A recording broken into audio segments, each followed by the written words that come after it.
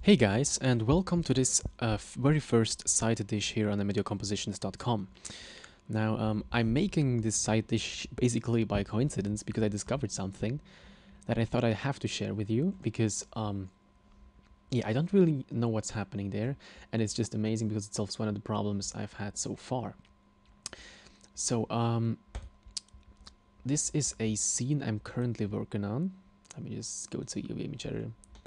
This scene over here. Okay, it's got a few lamps there and a few objects, and then it's got this water surface on the bottom, like in a whatever water pipeline or something. Anyway, not that spectacular up to now, but there's one thing I discovered that blew my mind. Okay, so now let's now go to the render layer, and you can see something. We've got a few bright pixels over there. And for those of you who've worked with cycles before, you might know that cycles is kind of prone to fireflies. Okay, so it's a great render engine. You can see the result looks, at least to me, pretty realistic without even having to do too much tweaking. But at this stage, it still has a few issues, especially with fireflies and also with dark pixels. But as you can see right now, there aren't really many dark pixels, or there are no dark pixels at all. Only the bright ones, or only the fireflies. But now look what happens here. I'm now going to the node editor, okay, and this is the final result. Let me just zoom out a little bit. No, this is not the final result. Yes, it is. Let me just see. Yeah. So this is the final result. No, this is the final result. Anyway, doesn't really matter. The thing is, the fireflies disappear at one point. If I connect the color balance node over here to my viewer, then you can see those fireflies. They are there, definitely, over here as well, and also one over here. And usually you have to remove them manually. Now, as soon as you put in a hue correct, they disappear. As you can see, they're just gone. Now, I have no idea why that is, and hopefully one of you guys knows, because what's happening here is all the fireflies are being removed and replaced by dark pixels, okay? And yeah, I just thought it's something to share because usually I like dark pixels more than bright pixels, because the bright pixels, you immediately see them, okay? And the dark pixels, they're not so obvious, okay? Yeah, and here in the back where it's pretty dark, you cannot even see that there are wrong pixels at all. Now, one other thing I might check just now is what happens if I just throw in a RGB curve and try the same thing.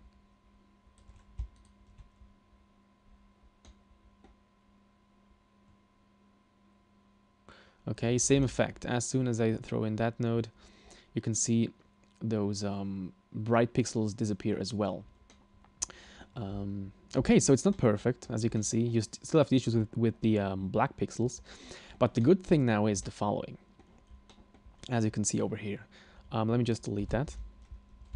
Let's just reconnect that to the... Let's just delete that as well. That was just a test to see if it was because of the settings in the hue correct, but it wasn't. It's just as soon as I throw in that node, it actually works. And now over here you can see I've got an RGB curve that does nothing. Now if I delete that with Ctrl X, you can see the following happening. You can see everything goes wrong, and that is, I had quite a hard time figuring that out, but it's because over here you can see you have those fireflies everywhere, okay?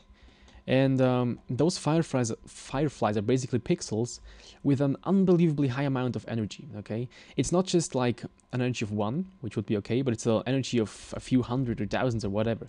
And now what happens? If you blur them in just one direction, you can see you get that. Wherever there's such a bright pixel, I mean, it just gets dragged over the whole image.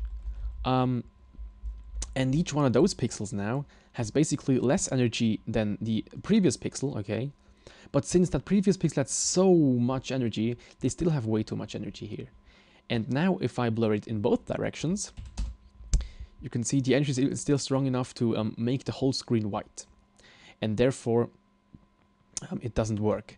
However, if I now put in a RGB curve, which kind of like transforms those bright pixels into black pixels, then the black pixels, no matter how black they are, they cannot affect the outcome, and therefore eliminating that problem as well.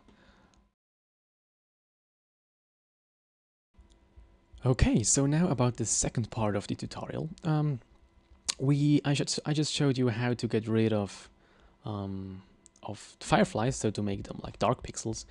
But that doesn't really solve a problem, does it? Especially if you have an animation with lots of frames, then manually deleting or removing all the black pixels afterwards is still way too much work. So I came up with the technique to make Blender do that automatically, and this way, at least as long as you have a moderate amount of black pixels, nobody will notice and you can render great animations. Okay, so now how does it work? You can already see here in the example, there are no black pixels left, nowhere. All of them are gone, okay? And this is the node tree to achieve that, and we're just going to build that now from scratch. So let's just duplicate that viewer node, and let's select the viewer node. Let's reconnect that to there. And now let's connect our original render once again to the viewer node. Okay, and you can see all those white pixels again. Now, what we want to achieve is the following. We have no idea, or Blender has no idea, what kind of color is where that black pixel is. Yeah, Blender has no idea what kind of color there is. But Blender does know, or what color is around this pixel, okay? And I know that the color in this pixel is pretty much the exact same as the color right next to it. So what we're going to do, we're going to extract a path that just has the data where those pixels are, and then we are, according to that, those informations, we're going to mix two images together so that those pixels disappear. It's a bit annoying to explain, so let me just show you. First of all, we are going to add in a less than node. Okay, so because what we want to do, we want to take this image and we want to extract those pixels, and we do that because they are very, very bright. We do that by using a greater than node, usually. Math greater than, okay? And about this node, you can see you have a top input and a lower input.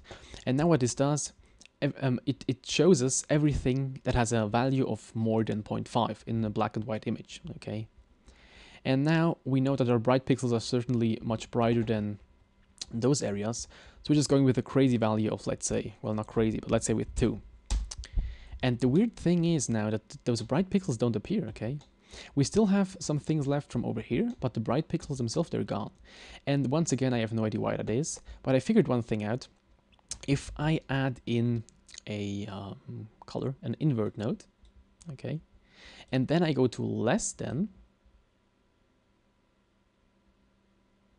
you can see it now works perfectly. Okay, so now unless you watch this video in 1080p, you probably don't see all those fireflies, but let me just zoom in as well as I can here. And now I guess you can see it, you can see them down here. Okay, and now we use them as a factor amount, to mix two images together. So let's add in a mix node, and let's set it to mix as it is. And now let's take a look at what we're going to do. This is our original render once again, and now we want to take this original render as the top input of our mix node, and then take that render again for the lower input, but with the translation node, let's just offset it by 1 pixel in the X or Y direction, doesn't really matter. So yeah, let's just do that. Let's just move that up here. Then once again up there. And then for the top input, let's add in a translation node. distort here, translate. And let's set the Y direction to 1 pixel. Now, you might probably ask yourself, why are we manipulating the top input and not the lower input? And the reason is that this is an inverted image, by the way, okay? Usually you want it so that those pixels are white and the rest is black. But in this case, it's the other way around, because we could invert that now, but it doesn't really make much sense. It's much easier this way, and we can actually save one node. And now we're just basically mixing, we're basically taking the lower input, and then wherever this image is black, we are mixing the top input over that, okay? And now you can see it doesn't work at all. And that is, once again, I'm not quite sure why that is, but I think it's because those pixels are so bright from those render layers that they cannot be overmixed in a way, okay? But as you might remember, if we add in a hue correct or a RGB curve, or maybe it also works with some other nodes, I didn't really test all of them. Let's just use the RGB curve, and let's add in one over here and one over here. And now those pixels become, instead of black, they become instead of white, they become black. And now it works. As you can see, top input looks like this. Let's go to a different pixel. You can see top input looks like this with the black pixel. The bottom input looks like this. Okay, you can see how the pixel is offset.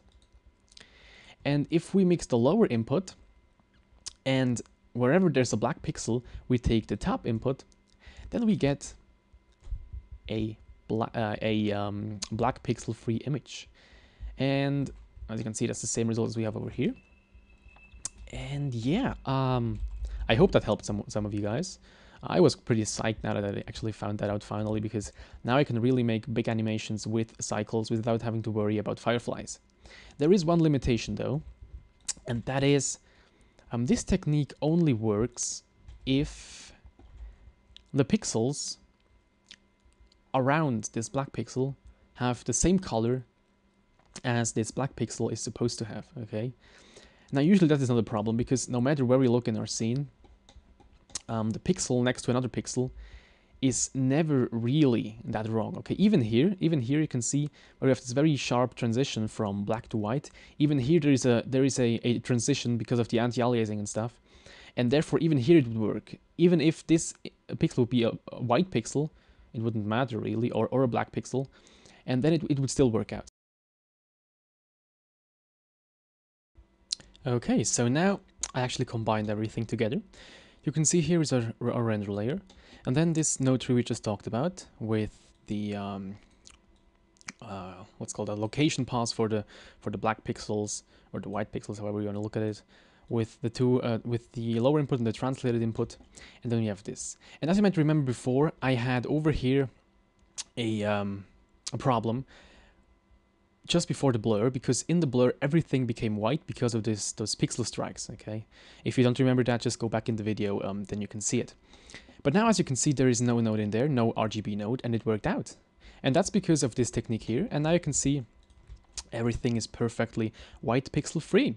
And yeah, this is my solution for fireflies and black pixels in cycles. So I hope you enjoyed it, I hope you learned something. If you have any further information on this, please post it in the comments. I don't know that much about it. Yeah, thank you for watching, and see you next time.